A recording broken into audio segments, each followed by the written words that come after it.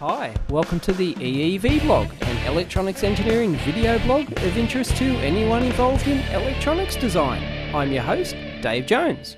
Hi, it's product review time again. Yep, it's another multimeter, and we haven't had one of these for a while. It's a German Gossen Metrawatt, made in Germany. You beauty! What are these wacky Germans been up to this time with the Metrahit Energy? It's part of their Starline series, very similar to the Metrahit Extra system multimeter I've reviewed donkeys years ago. And this is the new energy multimeter. Triple display, measures power and energy consumption. It's brilliant. It's one of my favourite meters on my bench. Let's crack it open and see what's inside. Here it is up close. It uses exactly the same case as the Metrahit Extra series, which I've reviewed before, but of course it measures energy, power, watts, VA, power factor, and all sorts of stuff, voltage and current at the same time. And that's why you've got the triple digit display up here, which is beautiful. I love it. It's got full count and resolution on each display. Haha, beautiful. And it's exactly the same case. It's got the IR interface and the same tilting bail and everything else. There it is, made in Germany. Gotta love it. Love German-made gear. It's got a separate battery compartment up here, separate fuse compartment, and a couple of security screws down the bottom, which we'll crack open and see if we can get inside the case.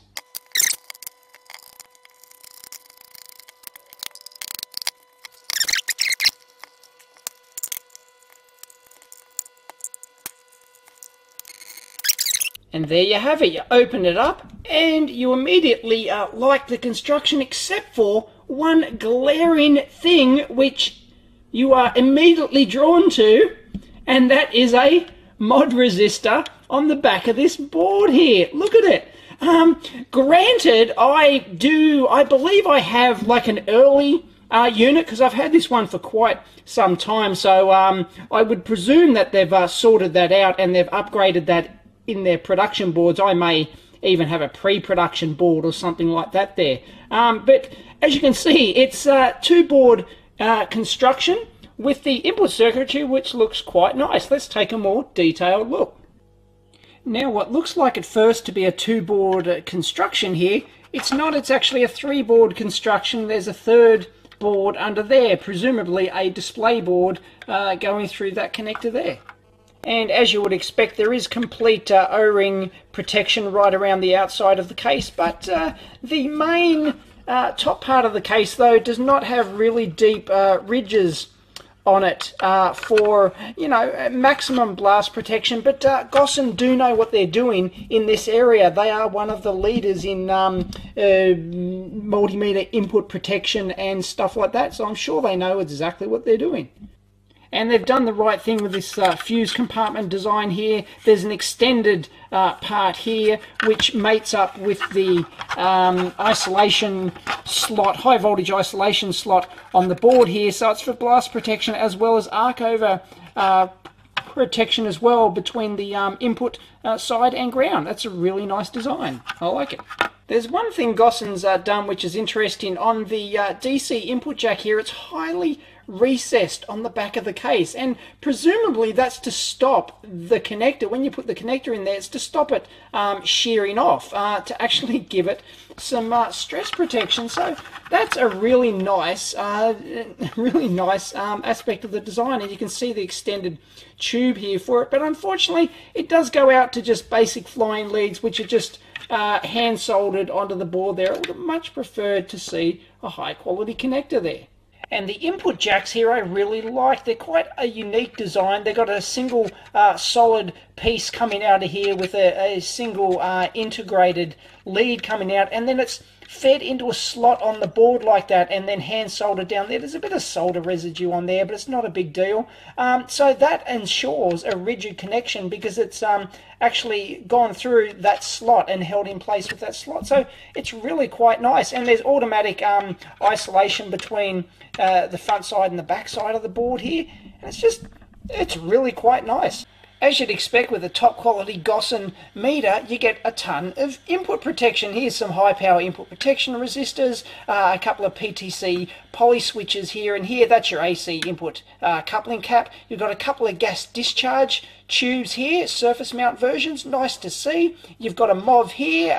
And curiously, there's a couple of what looks like half amp fuses here, and I'm not sure what they're actually protecting. Your guess is as good as mine. I've removed the main fuse here, and you can see the current sense resistor under there, and they've actually used a proper surface mount 4-terminal current sense resistor instead of the bent piece of metal, basically, that almost every other meter uses. And you can see the you can see the voltage sense terminals there tapping directly off the terminals or the pads of that resistor, and that's the proper way to do it. It's really nice. Now, curiously, there's a couple of big power MOSFETs here like this, which switch the fuse. Now, I did a quick check, and I've actually got a DaveCAD drawing of that here. Let's take a look at it. Here's your amps jack over here, and your ground jack here. There's your 10 milliohm 4-terminal current sense resistor there. That voltage goes off there to a differential amplifier, and these are your two MOSFETs. They're an IRL 2203 and a pretty standard device. It's a nice device. It's got a 7 milliohm on resistance, very low, 30 volt rated, 116 amp, big beefy power MOSFET, and they're put back to back like that. And of course there's internal parasitic diodes with that as well.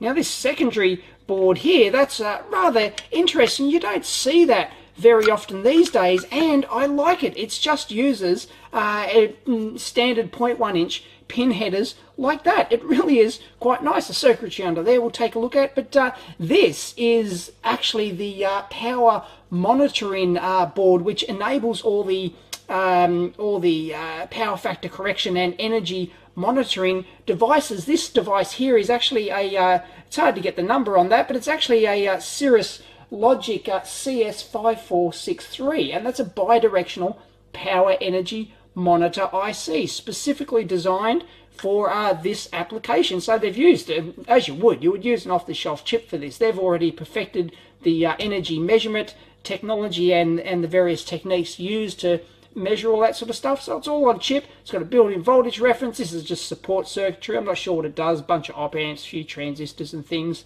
Pretty much discrete stuff. But I rather like that board. The bodgy resistor, I don't know. I'm going to assume they've fixed it in the production version. I'm not going to mark them down for that because, well, I don't know. It's Gossen, and, well, they actually have a history of doing German companies like to make mods like this. It's not unusual at all, but I'm sure they've fixed it.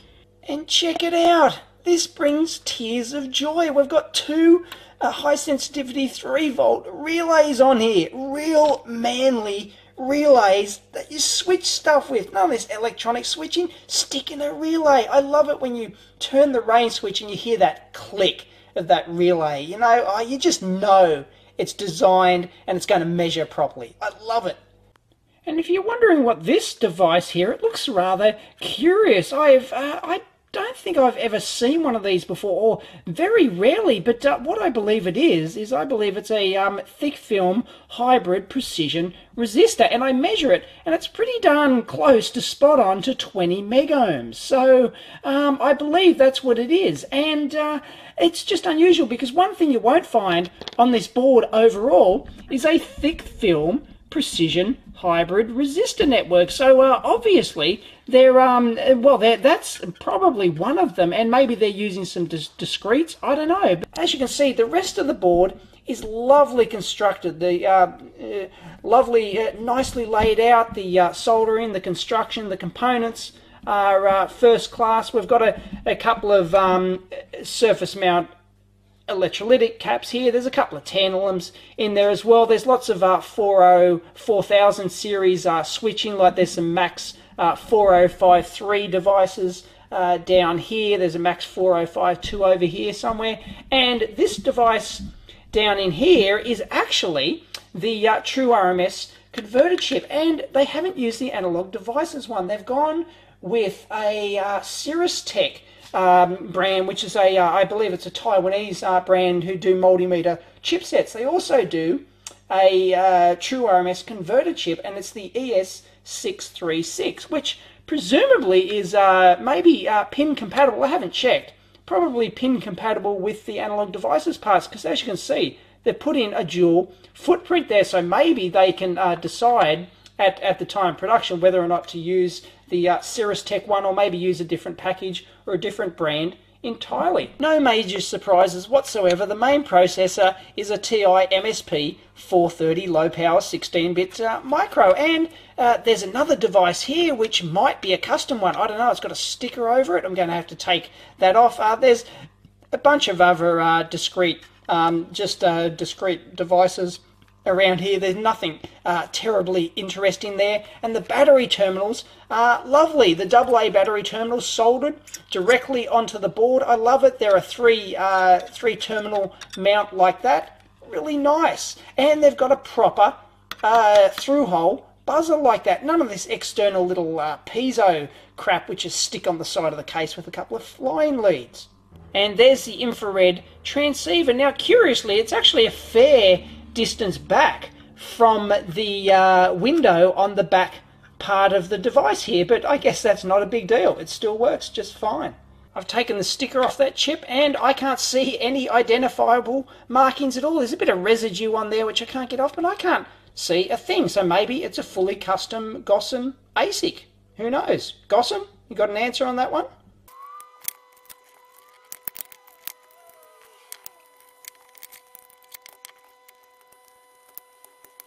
Well, I'm trying to get this top board out here, and one of the really annoying things is that it looks like you have to desolder the input connectors here before you can actually lift the board out. What a bummer.